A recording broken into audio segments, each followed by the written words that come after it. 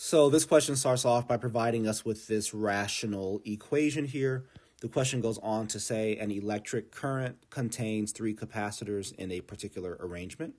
The given equation relates the equivalent capacitance C of the arrangement to D, E, and F, the capacitances of the individual capacitors. Right, so they're using these words quite a bit just to kind of throw you off.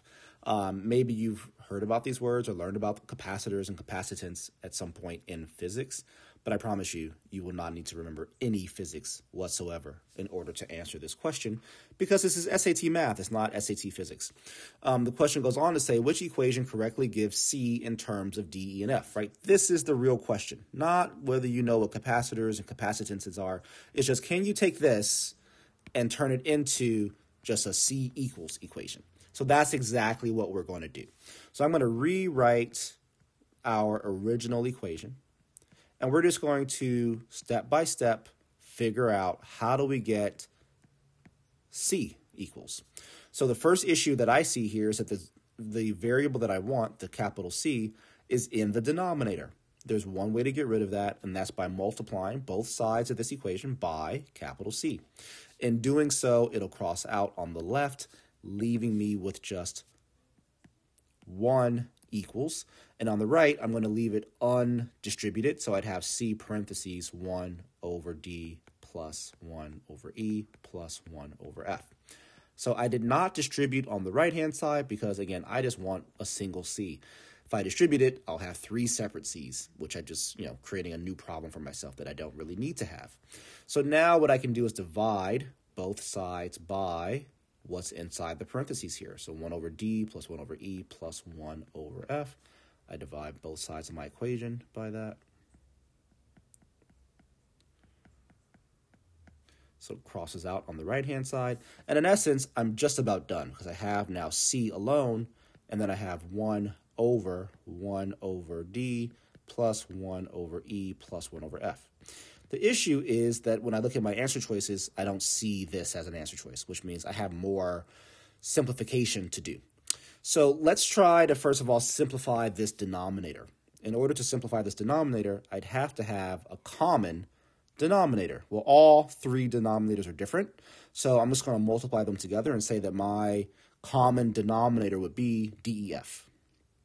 Right, DEF is what I expect to have. So what do I need to multiply by in order to get DEF?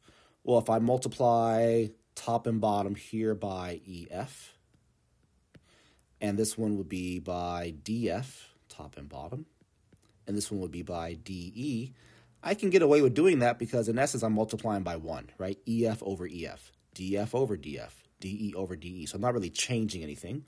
So let's see what happens now. I have C equals 1 over EF over DEF plus DF over DEF plus DE over DEF. All right. So again, because my denominators are the same down there now, I can write that as EF plus DF plus DE all over DEF. So now I have a complex fraction.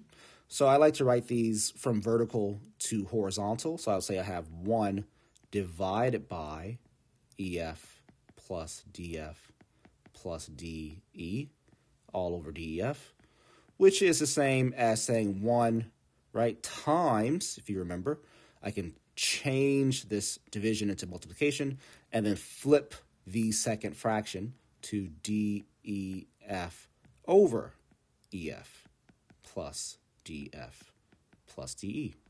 And since it's just 1 times that, then this is just the answer, right? I don't really need the 1 because the 1 isn't doing anything. So C is equal to DEF over EF plus DF plus DE. When I look at my answer choices, that looks a lot like choice D to me. So choice D is the correct answer to this question.